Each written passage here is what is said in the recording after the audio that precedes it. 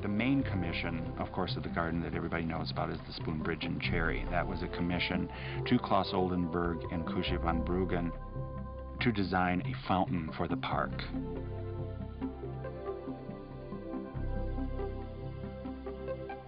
It's not just a matter of enlarging the object. The use of the object and the use of scale is a device to create a type of sculpture.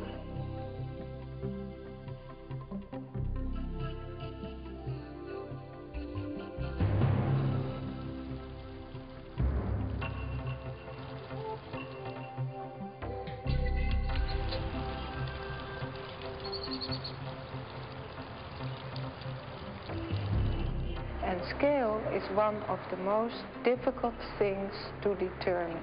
Scale is the proportion of the object in comparison to other things in the surroundings, buildings, the highway, anything.